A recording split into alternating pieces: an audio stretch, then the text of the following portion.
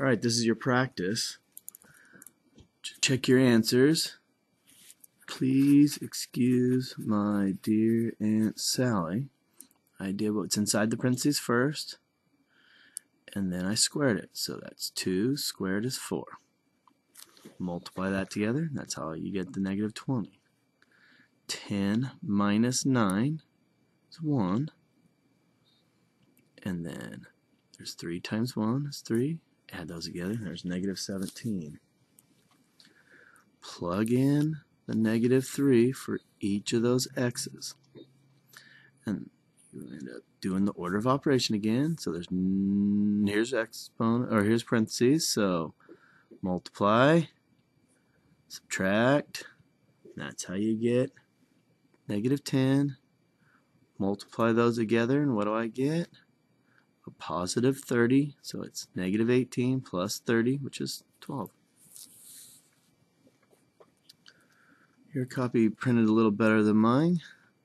So this is an x squared, so that's got to be an x. This side, whole thing's an x minus 1. That's why it's x minus 1. X minus 1. 1, 1, 1. X and x, because this says it's an x. That's an x, so that's x, and that's 1. This is x, that side's x. Y and y. And just combine like terms. 1, 2, 3, 4, 5, 6, 7, 8. 8. 1, 2, 2 y's, and 1, 2, 3, 4 minus 2 is 2. And then to find the area, it's just adding all these areas together. So you got 1x squared, you got 1xy, 2 x's, and a 1.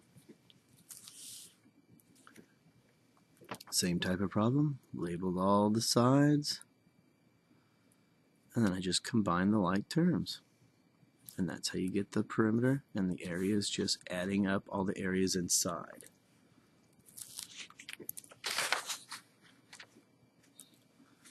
Find the area of a rectangle. Okay, so that means I have to go base times height, length times width. The width is 6 feet shorter than the length. So if I guess 10, I'd add 6 to get 16. Area is multiplying them together, too small. Guess 15, added 6, multiplied together, too small. Guess 18, added 6, multiplied together. Don't forget to answer the question.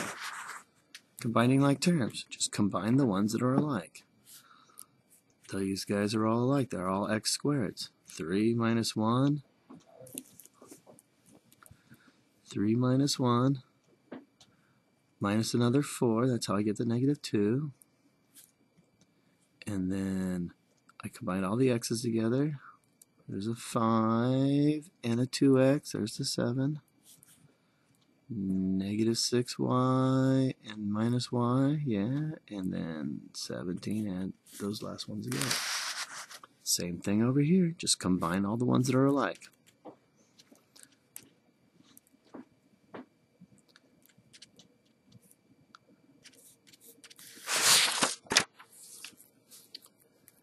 And then find the area, just the shaded part. So I found the area of the whole rectangle, and just take away this part. So 20 by 40 is the area of that rectangle. Area of this triangle is just base times height divided by 2. That gives me this. Then, on solving the equation, combine like terms. Add 6x to both sides. And that's how I got no solution, because 50 is not equal to negative 6. And then 2x. Oh, I'm going to get rid of the parentheses first. Got rid of them. Minus 2x minus 3. So add those together. They're gone. Add those together. I'm just combining like terms on the same side of the equal sign. Add 5 to both sides. Divide. And there you go. To check your work, plug in your answer into the x.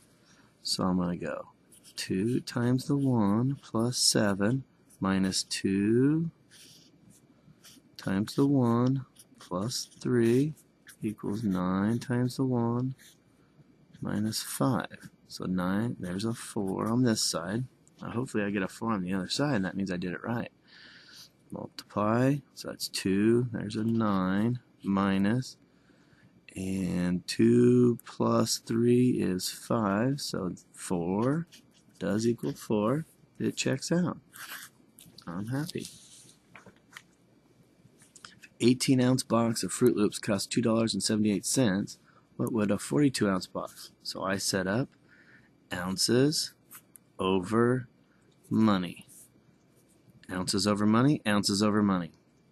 Then I cross multiplied 18x equals 2.78 times 42, and then I divide by 18 on each side, and I get $6.49. Last problem. Mr. Reader's so mean, he makes 5 kids cry in a class of 33 every year. If Mr. Reader has taught 2,000 students so far, then how many has he made cry? Well, it's 5 out of 33. There's the criers out of the total. Criers out of the total.